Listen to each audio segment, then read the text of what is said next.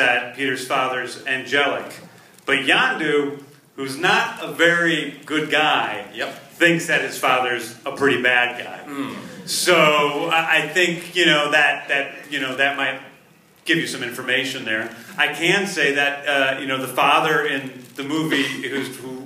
will be in forthcoming Guardians movies is not exactly who he is in the comic books. So he is going to be in Guardians too. Well, he'll be showing up pretty soon. Okay, alright เมื่อกี้ผมถามคุณเจมส์นะครับว่าในหนังเนี่ยเวลาเราพูดถึงพ่อของพระเอกเนี่ยมันจะมีคำว่า angelic กับ ancient โผล่มาซึ่งถ้าใครอ่านหนังสือการ์ตูนเนี่ยจะรู้ว่าพ่อเขาเนี่ยเป็น king ของดาวหนึ่งชื่อว่าดาว Spartax ใช่ไหมครับซึ่งคุณเจมส์บอกว่า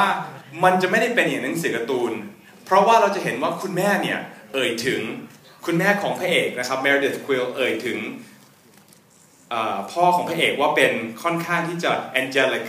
แต่ยอนดูเนี่ยพูดถึงว่าเขาเหมือนกับจะเป็นแบบคนที่ค่อนข้างไม่ดีนะครับนี่ก็ต้องคิดเอาเองละกันแล้วก็